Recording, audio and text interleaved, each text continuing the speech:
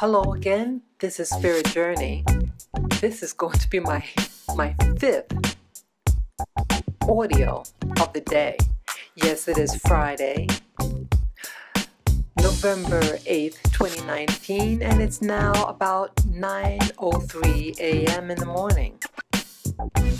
I made mention in my last audio about how jails are created to put indigenous peoples in there and that their energy be harvested / slavery. You know, I think this archonic influence, not only does it affect, the society and people getting arrested and harassed, it also can happen, I think, in your family. Any of you live in families that weird things happen? You're the black sheep of the family. You try to do good, but you're mistreated. You're not liked. You're like an orphan in your own home, amongst your family. Things are being done to you. You're being abused physically, sexually. Well, maybe the Archons are living amongst you in your household. Some of the satanic things that could happen to people, to children, or even spouses that abuse one another. You ever wonder why? Why this maltreatment? Well, maybe it could be archonic influences. These beings, these low energy beings, that attach itself to families. And sometimes the same trend happens from one generation to the next generation, and so on and so on. The same type of things. And even when you move, let's say you move to a new community. Let's say you marry someone outside of your group just to get away from the generations of whether it be incest or other types of physical abuse.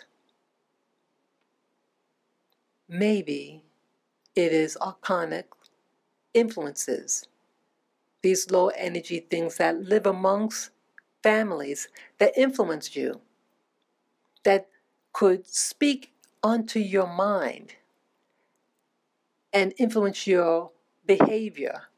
They can whisper in your ear and say, oh, you're worthless, you're no good, you're ugly, all these things. And they tell you that. And they make the other person in your family tell you those things. Why? Why even do that? And it's like the more they do it, and let's say you start to cry and you fail in school, they seem to get off on that. They don't get better. They don't comfort you. They continue. This may be because of the Archons or some other type of low entity that is exploiting the situation. And again, depression, sadness, anxiety, hate, fear are all components of energy that they feed on. And so they continue. And they take a domain over your family. Hey, we like to work with this family because they have a disposition to be influenced that way. And they're overreactive. So we're going to work with this genetics and tap on their energy. Just think about that, folks. If this describes you, if you live in a household or even a community that is irrational, that is in a depressed state, that is sapped of its vitality, perhaps you have an Archon living in your household and in your community. This is just food for thought. Take care, guys, and thank you for listening, and thank you for supporting my channel.